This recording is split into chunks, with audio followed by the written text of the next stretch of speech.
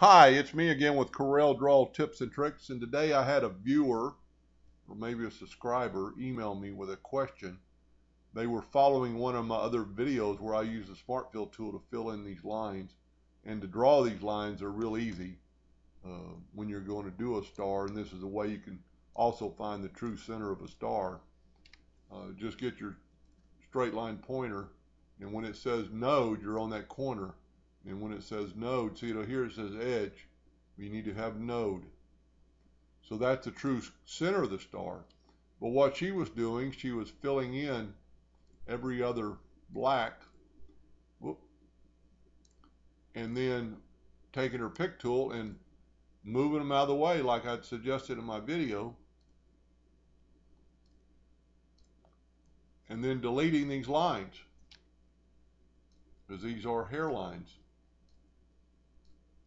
and then selecting all these and putting them right back.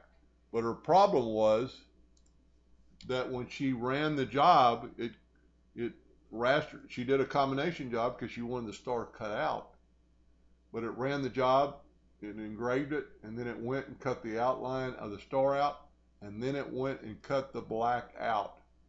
And that's because she has her Smart Fill tool. So I'm going to go up here and put, and this is one way you can always check. Left click, you've got a black hairline outline. I don't care if it's black or red, the laser is going to cut it out. So when you want to do that, grab your Smart Fill tool, and right up here it specify the color, specify the outline. She had it set on hairline. You want it set on none. And whenever you do that, if you like doing that all the time, then you just save it as default under tools and it won't happen again. So let's get rid of this shape. Let's fill this one in with black.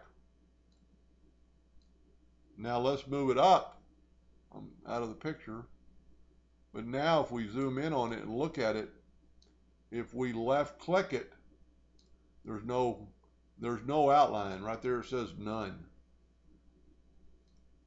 You can also always look down here too when you're doing a specified part. But when you're not, that can cause you problems. Anyway, I hope that helped her a little bit, and thank you for watching.